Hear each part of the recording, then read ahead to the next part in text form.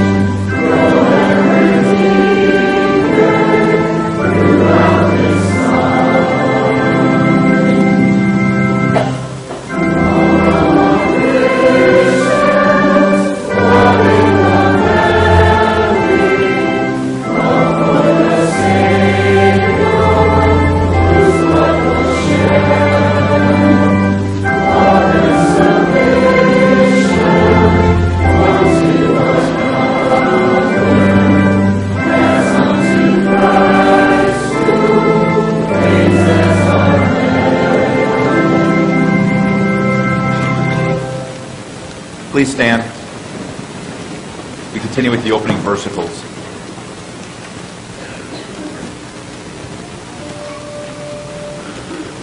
O Lord, open my lips, and my mouth shall declare your praise. Hasten to save me, O God.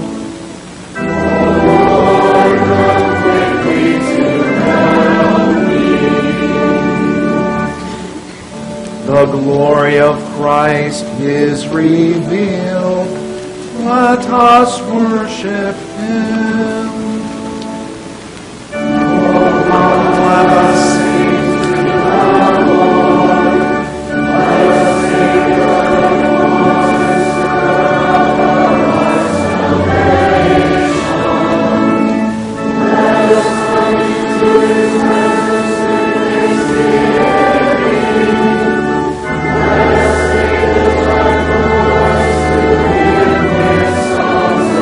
Praise.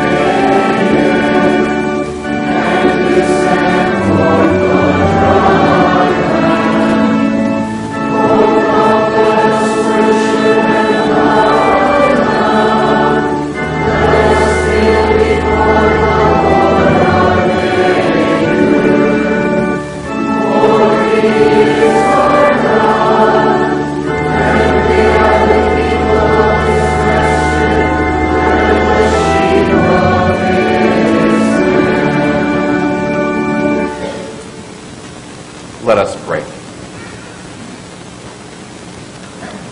Gracious Father, keep your family, the church, always faithful to you, that we may lean on the hope of your promises and be strong in the power of your love.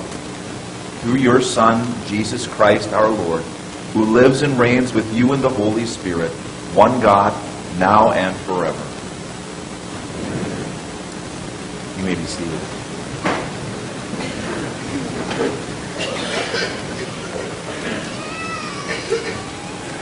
The scripture lessons today raises the bar to holiness, to perfection.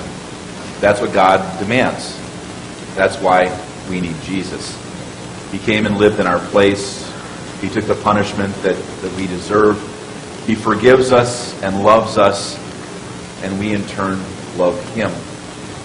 And we want to be like Jesus, and what is it to be like Jesus? It is to love God, to even love our neighbor, even our enemy. Moses speaks to us first in Leviticus chapter 19. The Lord said to Moses, "Speak to the entire assembly of Israel and say to them, 'Be holy, because I, the Lord your God, am holy. Do not hate your brother in your heart. Rebuke your neighbor frankly, so you will not share in his guilt. Do not seek revenge or bear a grudge against one of your people, but love your neighbor as yourself. I am the Lord.'" This is the word of our God. Next here, the junior choir praise God with the anthem, "Bless the Lord, O my soul."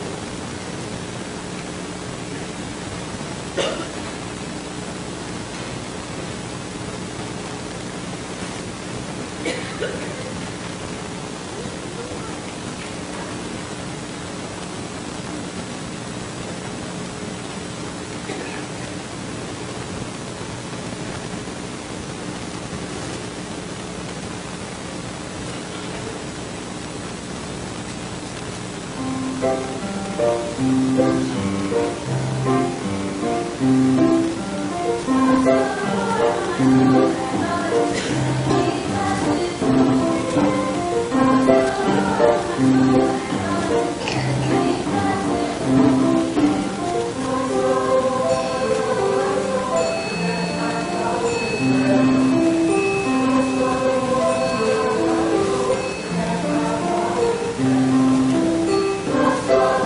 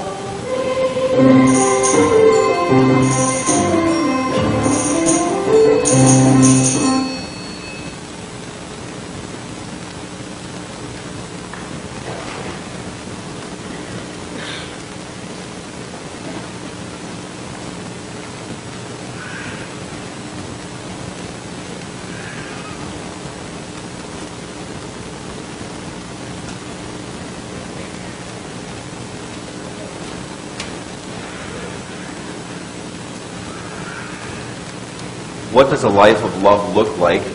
Paul describes it in his letter to the Romans, chapter 12.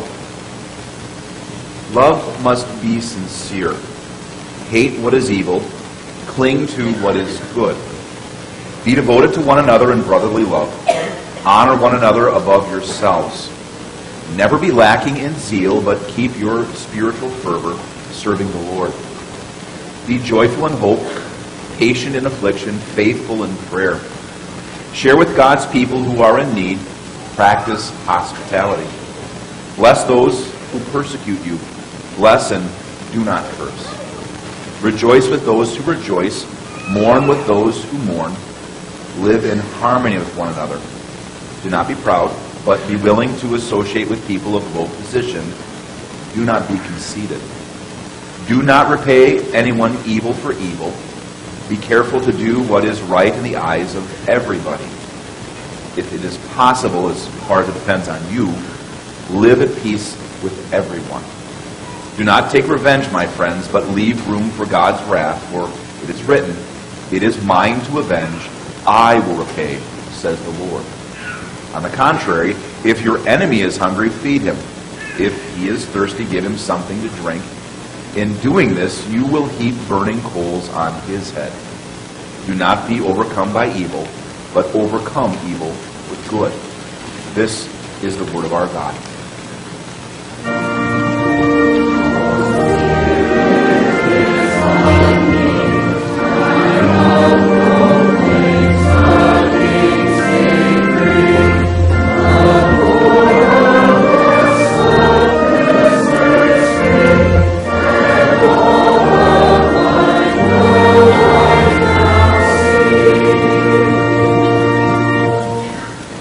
Please stand in reverence to the words of our Lord. Matthew's Gospel, chapter 5, Jesus speaks and calls upon us to love our neighbor, even our enemy. You have heard that it was said, eye for an eye and tooth for a tooth. But I tell you, do not resist an evil person. If someone strikes you on the right cheek, turn to him the other also. And if someone wants to sue you and take your tunic, let him have your cloak as well. If someone forces you to go 1 mile, go with him 2 miles. Give to the one who asks you, and do not turn away from the one who wants to borrow from you. You have heard that it was said, love your neighbor and hate your enemy. But I tell you, love your enemies and pray for those who persecute you, that you may be sons of your Father in heaven. He causes his sun to rise on the evil and the good, and sends rain on the righteous and the unrighteous. If you love those who love you, what reward will you get? Are not even the tax collectors doing that? And if you greet only your brothers, what are you doing more than others? Do not even pagans do that? Be perfect, therefore, as your heavenly Father is perfect. This is the gospel of the Lord. You may be seated. We join in the sermon hymn in 493. Amen.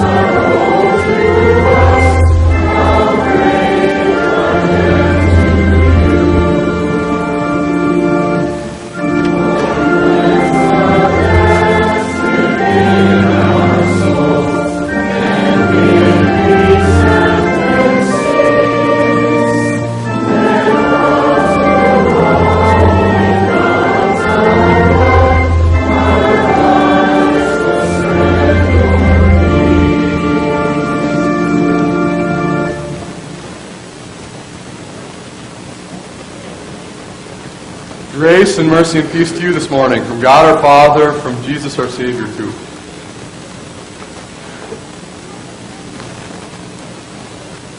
There are two ways that your soul can be hurt by sin. And really, pastoral care or taking care of your own soul is in large part, how do you deal with those two kinds of hurts? First kind is the hurt your own sins cause. And I hope you don't underestimate the damage that's caused to your own soul and to your relationship with God when you say, I don't care, and you go ahead and do what God says is wrong. That hurts. The answer for that kind of hurt is to confess your sins to God and find forgiveness in Jesus Christ, who died for you. That by his death on the cross, by rising from the dead, he paid the price for that, and God says that you are forgiven. Jesus heals our own sins. Second kind is hurts that have nothing to do with your sin, but come from the sin in the world around you. Satan would love to rip apart your soul. The world can hurt your soul, and the sins of other people can cause some wounds that run very, very deep. And that's the focus more this morning, is that second kind of hurt. And I'm going to assume this morning that this is something we all share in common. Actually, both kinds. That all of us have hurt our own souls with our own sin, and that all of us know what it's like to feel the pain and the hurt and the stress that comes from being hurt by the sins of other people. As your pastor, I'm getting to know you better and better, and I hope the longer I'm here, the more I do know you personally. But I'm going to assume that in the Christian church, it's not so much different than what the stats say about what people face in our world. I would assume that there are some of you here this morning who were abused as kids, even by people that you trusted. I would assume this morning that some of you kids have been hurt really bad by somebody you thought was your friend. I'm going to assume that many of our married couples have experienced hurts from their spouses that they never imagined the day that they said their wedding vows. I imagine that many of you, when you go to work, you dread, who's going to come through the door? Is it my boss? Is it somebody I'm supposed to be serving today who just uncalled for is going to hurt me? There are more hurts than I could ever list. And the question is, how do you and I as God's people respond to that kind of hurt on us? Not caused by our own sins, but hurts that are caused by the sins of others. If you'd hit a dog, the dog would probably snarl back and bare its teeth. It might bite you. If you hurt a human being, the reaction is often anger and bitterness. And depending on who the person is, that can take a bunch of different forms. Some people will fight back, whether with their fists or with their words. Some people will fight back, but they'll get all passive-aggressive about it. On the outside, it's a smile, have a great day, love you, but inside their hearts, it's plotting how to pay back the hurt. Some people, they withdraw from everyone and everything that ever hurts them. But you've probably seen how that goes. That kind of person's going to be very isolated and lonely because so many things are going to hurt you in life, you can't get away from them all. Some people, it's more they turn the victim and they just complain and vent all day long about how horrible everybody else is to them in life. But no matter which of those routes it is, all of them share this in common. They're all like the little kids in the backseat of the car saying, "He hit me first," as if we can justify our anger and resentment toward others because of the hurt that we received and that led to it. But then, Jesus speaks to us in the Sermon on the Mount. And if not there already, go back to page 8 as we see his words here at the end of Matthew chapter 5. Throughout the whole Sermon on the Mount, Jesus flips upside down and inside out the way that we would live if we hadn't met him. And today, there are two paragraphs here because Jesus responds to misinterpretations, twisting of two different Old Testament passages. So if you look at the first paragraph, you see the passage there from the Old Testament. You've heard it was said, passage is, Eye for eye, tooth for tooth. You find that in Exodus, you'll find that in Leviticus, you'll find it in Deuteronomy. It's fairly common in the Old Testament laws. And the point was this, that in the Israelite court system, the punishment should fit the crime. You know how it works, right? Sometimes people want to let their buddies off the hook and have the punishment be way too little for what the crime deserved. Other times the victim wants to go all out and really punish the person way more than the crime deserved. The rule was eye for eye, tooth for tooth. The punishment fits the crime. But can you imagine how people twisted that? They were quoting that passage as their right to take revenge. If someone hurts me, I will hurt them back, eye for eye, tooth for tooth. And Jesus explains more. He says, here's what you really ought to say. He says, I tell you, do not resist an evil person. I had someone last night ask me that. Is that true? The Bible says don't resist an evil person. I thought we should resist evil. But Jesus here says there's a sense in which you should not resist an evil person. And then the most famous line out of this whole section is that next part. Jesus says, if someone hits you in the face, turn to the other cheek. He gives other examples too. If someone would sue you and take away your one piece of clothing, give them your other one as well. And back then they didn't have a wardrobe where they could go home and put something else on. That would be all your clothes. If someone forces you to go with them 1 mile, go with them 2. Don't hesitate to give to those who ask of you. In other words, how do you and I respond to hurt? Jesus says, be willing to be hurt more. Second paragraph. You see there what Jesus is reacting to? The Old Testament passage is, love your neighbor. We actually heard that from Leviticus chapter 18. The way they were twisting that one is, again, people do the same thing today. They added something. So the way Jesus quotes it, the people were saying, love your neighbor and hate your enemy. How about that for completely destroying what God meant? To divide the whole world into two groups and say, if you're nice to me, if you like me and I like you, then I'll love you back. If you are mean to me, then watch out. Because I have a list of people I consider my enemies, and if you're on that list, I will not love you, I will hate you. Jesus says, that's never what God intended back in Leviticus. Jesus says, I tell you, love your enemies and pray for those who persecute you. I've got a friend who's a pastor who shared this story with me. There was a mom one night with her preteen daughter in her back seat. They needed some cash, so they drove to the bank, went through the drive-thru ATM. So the mom pulls out her card, sticks it in, punches in her number, the machine is spitting out some money, and then all of a sudden, somebody rushes in out of the darkness and rips the money out of her hands and runs away. And she's just frozen there for a second, both by the terror and by, again, it's easy for the first reaction to be anger, and how could that person do that to me? And then she thinks of her daughter in the back seat, and she turns around, and her daughter says to her, hey, Mom, how about if we pray for that person? They must really need Jesus' help. And you think, as far as I know, it's a true story, but who does that? Whose first reaction when they're hurt is to say, let me pray for that person because they really need Jesus' help? Jesus says, love your neighbor, but how in the world, why in the world would we ever do that? That seems like the exact opposite of what we would do. I think that if I were not a Christian pastor and just some kind of psychotherapist, I could give you some reasons not to harbor anger, right? It can really burn you out and use up all your emotions. Holding on to anger a long time, even non-Christians recognize that can hurt you. But that's not the answer Jesus gives today. For us as Christians, why is it that you do not hold on to anger and grudges, but rather you love? That's in that second paragraph. Verse 45, you see it there? Very simply, you and I are the children of God. And we have a Heavenly Father who is perfect, and His perfect love is patient with people in a way that's very strange in this world. And God our Father calls us to be perfect like Him.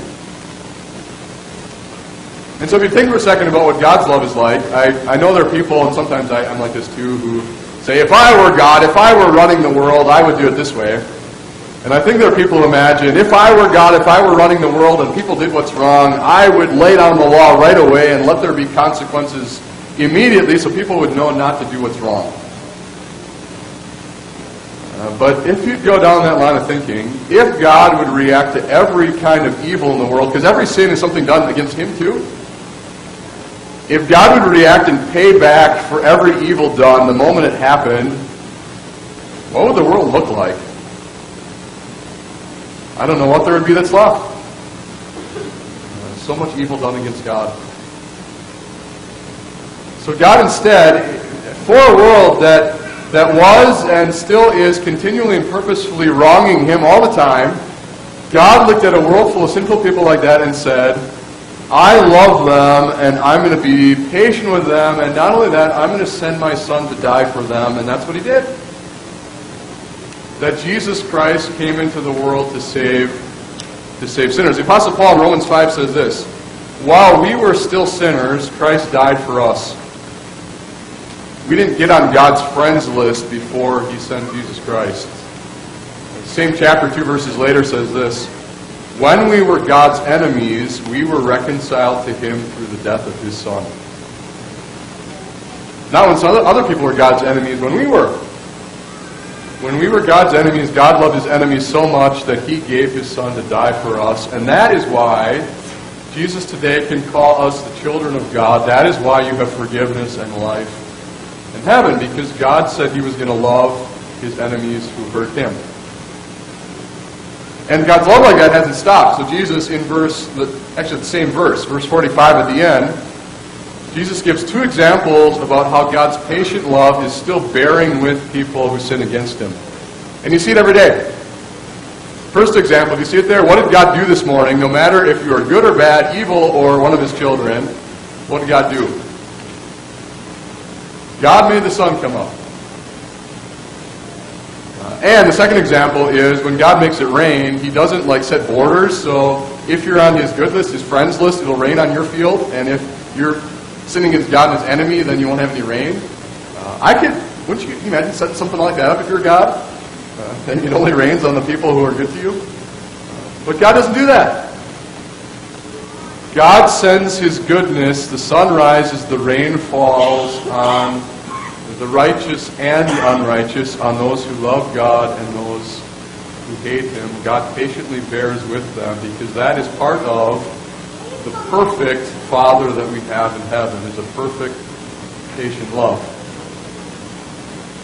And if my Father in heaven can be that patient with me and with this world, then I want to be patient and bear with others in love, because I want to be like my Father in heaven.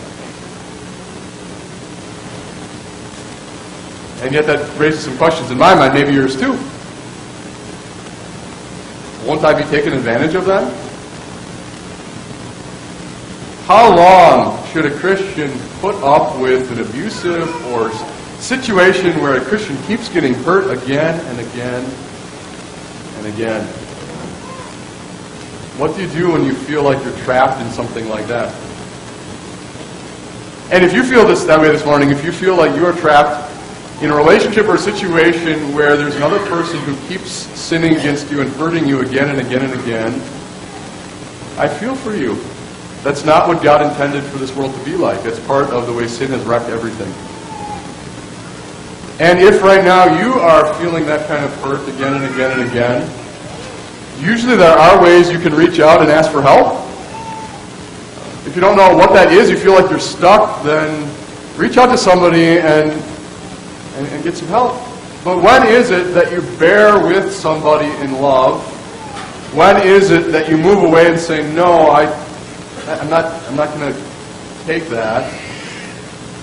That's one of the things you're going to have to wrestle with as you apply God's love to your life. Example I see in the lives of these disciples. So the apostles were sitting at Jesus' feet for the Sermon on the Mount.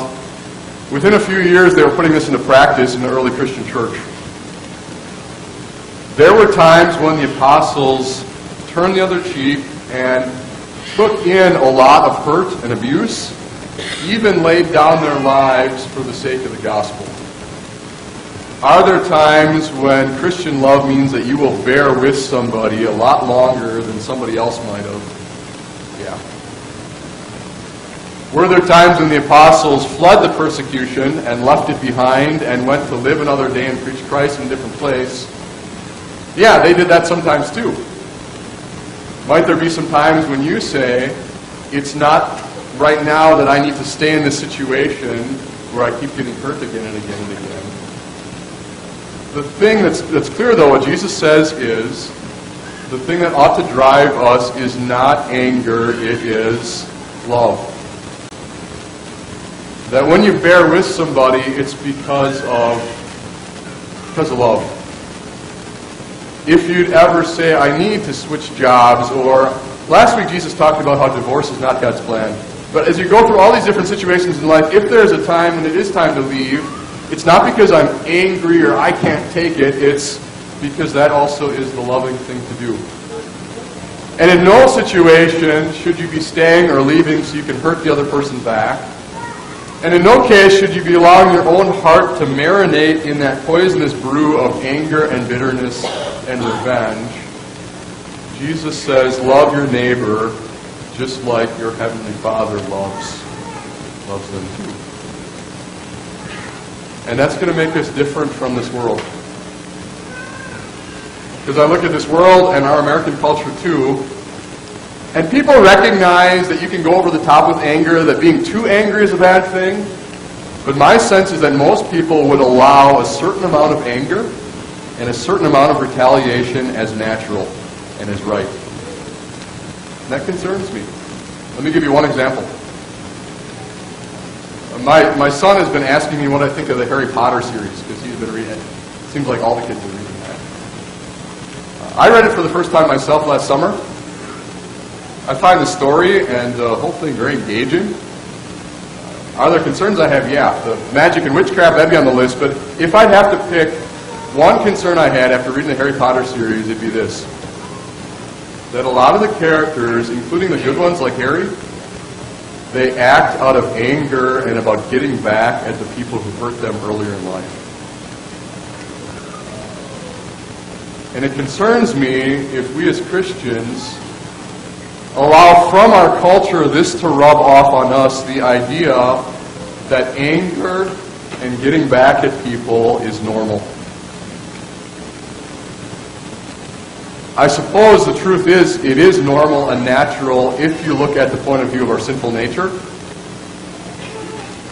But that isn't natural or normal for who we are and who God has created us to be as His children in Christ Jesus. Jesus says, love your neighbor, be perfect as your heavenly Father is perfect. And that call to have a perfect love like my Father in heaven, first of all, is a call for me to repent, because I need to confess the sin that I am not perfect like Him. I've not loved that way. And it gives me and you something to strive for today. I want my love even more to imitate His love and His patience even when I get hurt.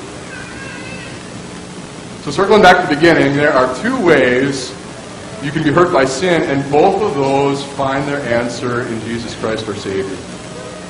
And it's not you might be hurt these ways, it's you better expect it and be ready for it. Both your own sins and the sins of others. It's going to happen in the sinful world. For your own sins, I hope that you do not turn into that kind of hypocrisy. I've heard this from people where they blame everything on the sins of others. Nothing's my fault. I'm angry at everybody else for how they've wronged me. Honestly recognize your own sins, confess that to Christ, and find forgiveness in Him.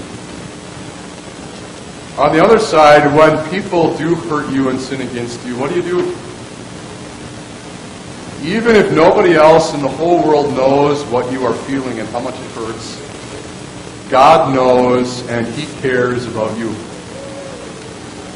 He's put people around you to help you through it. Some of those would be us as your pastors. Can we take away every hurt or fix every wrong in life? No. Can we apply God's grace to your heart and help you find what it means, what the path is and the strength is to keep loving people and bearing with people even when it's hard? Yeah. There are some couples here at St. Paul right now, we're counseling them in their marriages because they're going through some really hard times where they've hurt each other. There have been members at St. Paul's who have felt so hurt by the stuff in this world that they've thought about ending their own lives. And I don't know what the hurt is for you, but if we as your pastors can help you with God's grace through it, reach out. That's one of the reasons that we're here for you. But whether it's through us or others, find the answer in God's grace in Christ Jesus. He loves you so much that He died for you. His grace and His love are going to get you through. And His love for you is going to enable you to love other people even when it's really hard. Amen. Let's rise and confess our faith in Christ this morning.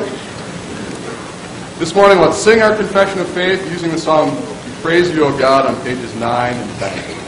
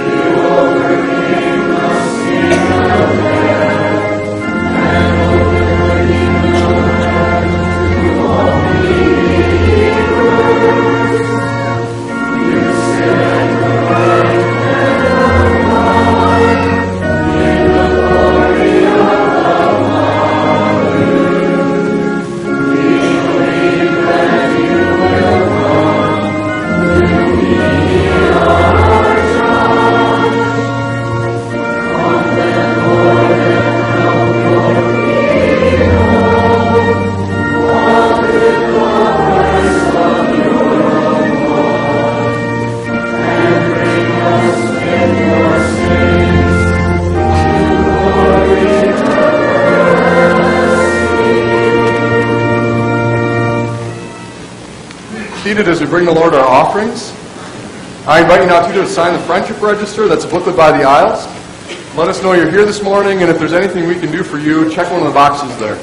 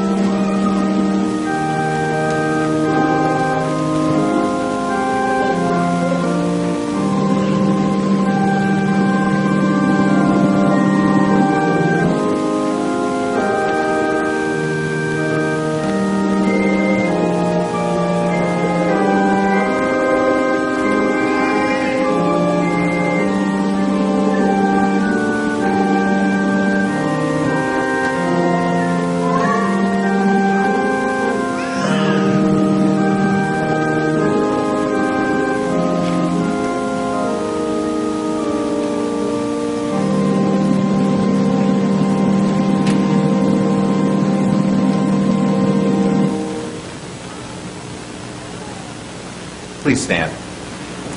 Our service continues with the responsive Kyrie in prayer.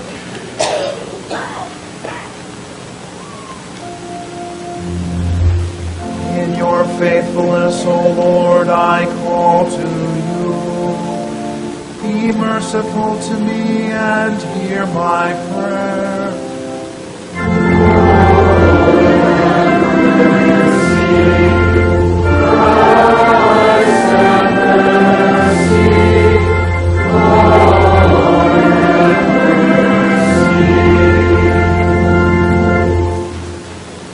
Almighty God, Father of our Lord Jesus Christ, we praise you for reconciling us to yourself through the sufferings and death of your dear Son. Through him we have confidence to enter into your presence and to bring you our prayers and petitions. Out of the infinite bounty of your goodness, grant us a rich measure of your Spirit. Let the love of Christ fill your church, so that it may flourish in all good works. Help us show love and compassion for all who are in need.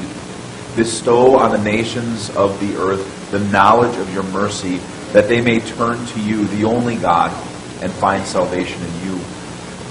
Strengthen our faith so that we unfailingly come to you in prayer for all our bodily needs. Give a special measure of your power to those who are sorrowful or mourning, to those who are in pain or sickness, to those who may be in temptation or peril, that they may receive your blessed aid.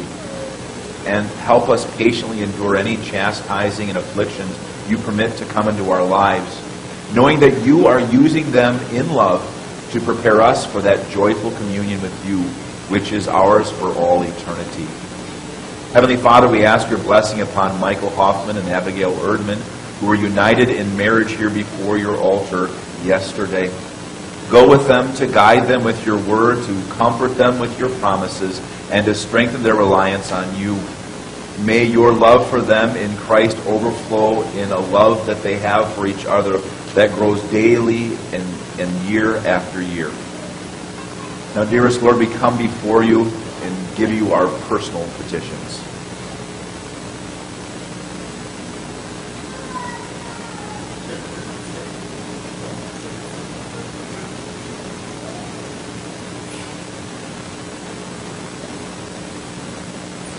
Accept our prayers and intercessions and provide for all our needs, not because we are worthy, but for the sake of Jesus our Savior, who taught us to pray. Our Father in heaven, hallowed be your name. Your kingdom come, your will be done on earth as in heaven. Give us today our daily bread. Forgive us our sins as we forgive those who sin against us. Lead us not into temptation, but deliver us from evil. For the kingdom, the power, and the glory are yours, now and forever. Amen. O Lord, our heavenly Father, almighty and everlasting God, you have brought us safely to this new day. Defend us with your mighty power, and grant that this day we neither fall into sin nor run into any kind of danger. And in all we do, direct us to what is right in your sight. Through Jesus Christ, your Son, our Lord.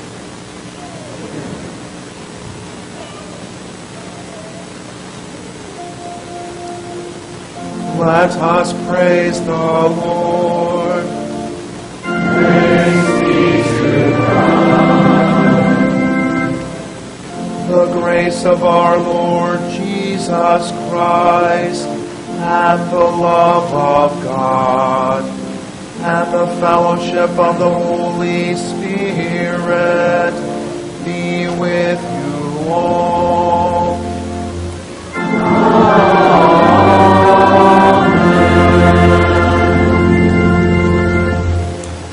You may be seated as we join in the closing hymn, 479.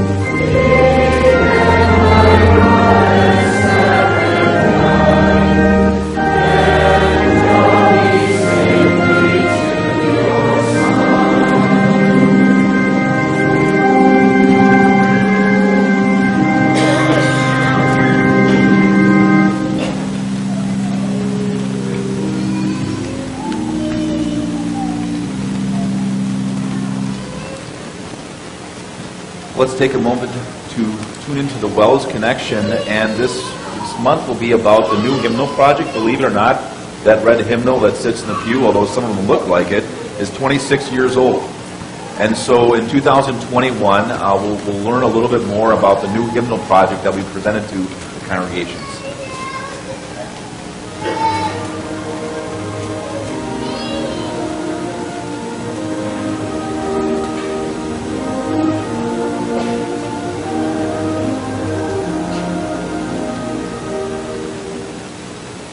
Hello, I'm Wells President Mark Schrader.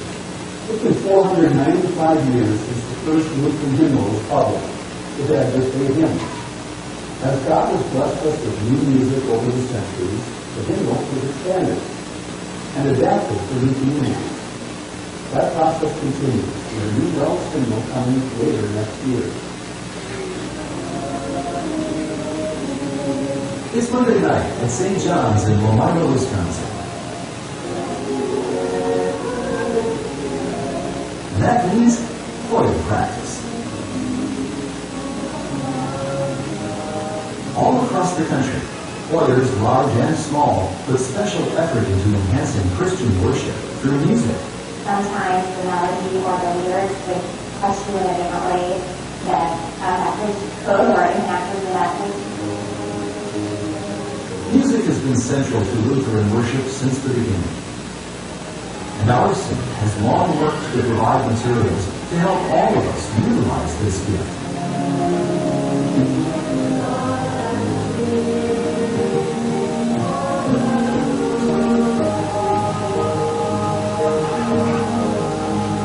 This is the least that we can do, is to give them beautiful praise, sing beautiful music in His name. As Jesus gives each generation a bounty of new talents, Wells has worked to include those gifts in our worship materials. A case in point is Dale Lindy, who has been hard at work setting the Psalms to music for the Synods' new hymnal.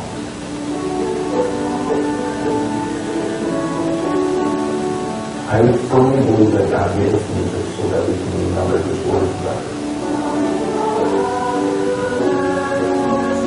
God talks to us through all of those songs.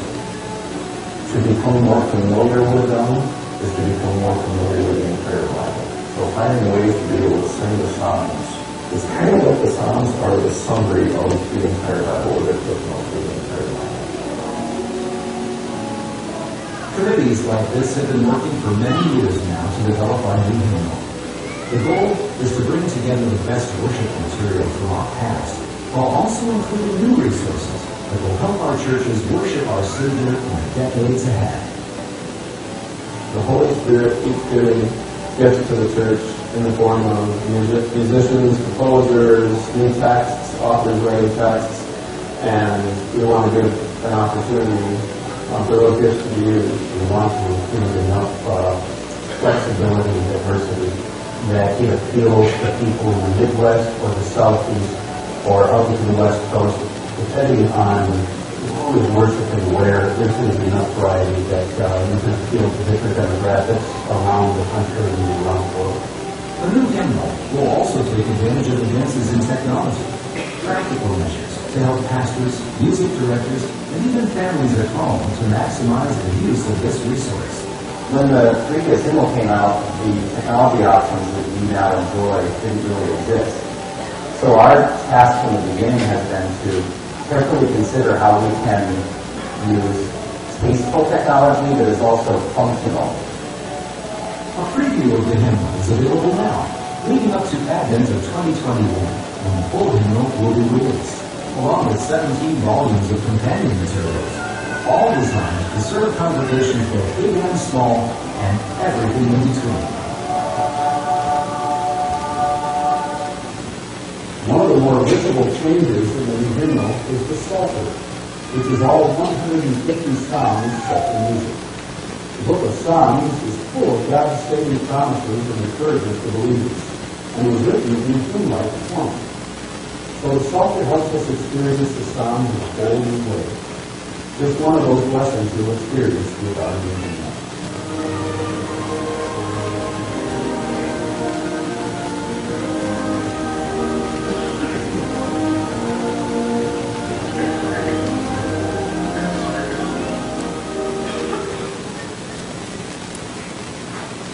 We had some of the hymnal at the leadership conference we attended introduced to us too. We worshiped using some of the new settings. The Psalter he's talking about, and each psalm, there are 140 of them, or 150 of them, will have 4 different settings for each one, so you can chant it, you can sing it melodically, so it'll offer variety among all those things. And if you want to learn more about this, on March 8th, between services, we have kind of a flex time, and we're switching classes. For the adults, we'll gather in here and give you a lot more information, discuss more about the hymnal that's coming in 2021. So March 8th, mark your calendars. Also, we do have an opportunity, when we move to the new sanctuary, we're going to need more help with videoing the services. A lot of people use that, and it's getting to be even more of an important tool that we can get out with what we proclaim here. And so if you're interested at all in helping on the video side of things, there's a workshop coming up that you could attend in the week from Saturday. Just contact one of the pastors, let us know if you're interested. We'll get you the information you need to help in that growing ministry that we're going to have expanded when we get to the new sanctuary. Also, there's regular Bible study, Sunday school, there's the different classes going on for adults, there's several options there. And during this time, there's going to be some tours of the new facility, too, if you're inclined. I'm going to let Mike introduce that to you. Good morning, everyone. I have a few announcements I'd like to make before we go on the tours, and I'd certainly like to invite everyone that's here to go on those tours, guests, visitors, family, children. We have the areas pretty well marked off out there with kind of some caution tape, so we just ask that you would stay within that caution tape, keep your children within that caution tape, and everything should remain pretty safe and orderly. There'll be someone directing traffic out there so that everyone moves in the same direction. I think that will help it flow a little bit easier as well. There are some chairs and cones out there. We ask that you would leave those in place. They are covering some things on the floor, and just to keep the walkways as safe as possible. And there is also some construction materials and equipment out there. We ask that you would avoid those. There are a few cords on the floor. We do have those taped down, but please keep your eyes open for those as well. We do have some renderings like this of the interior of the building that are on the music stand out here. Please grab one of these renderings, one per family. It'll really help you visualize the different spaces. Right now it's in a drywall stage in the ceiling, and of course the flooring isn't on, but it'll really help you visualize what that space is going to look like when it's finished. So when you leave here, just take the hallway right outside and go through the doors right down the hallway here into the new area. It'll be looped. The tape is in a way that you'll loop through the building. Certainly walk through there. If you want to loop through again, go ahead and do that. But then as you exit the area, it is a bit dusty. It's a construction area. There's plenty of mats there. Please wipe your feet off on the mats before you enter back into the building and enjoy the tours. And again, I'd like to encourage everyone to go through. And if you think it's awesome on the outside, I think you'll be extremely impressed with how it looks on the inside as well. Thanks. Mike, before you go, could you just give a note about, so people going to Bible study? I know that's starting pretty soon. Could you explain how that's going to work? Sure. So those of you that are going to attend Bible study right away, we'll continue to offer tours after 10:30, after the second service starts. And if you want to mingle out there for a little bit before you tour, go ahead. It's a walkthrough for you. So go ahead and walk through anytime you want. If you want to walk through immediately after church, that's great. But we'll be out there until at least probably 11 o'clock. So just walk through when it works best for you. And then we'll offer tours again after the second service. And it's very comfortable in there. It's at least, I would say, 65 degrees in there. So you don't need to put your coat on before you go in there or anything. You'll also notice when you go in there that we're not going to have to put chairs in the gym anymore. There'll be adequate seating, which is going to be outstanding when the children sing. And I want to thank the kids, too. They did an exceptional job, too. That was a difficult song to do, and it sounded wonderful. So thank you very much. Thank you, parents, for bringing them. Thank you, visitors, for being with us here today. If there's anything else we can do, please let us know. May God bless you throughout the week and give you opportunities to love.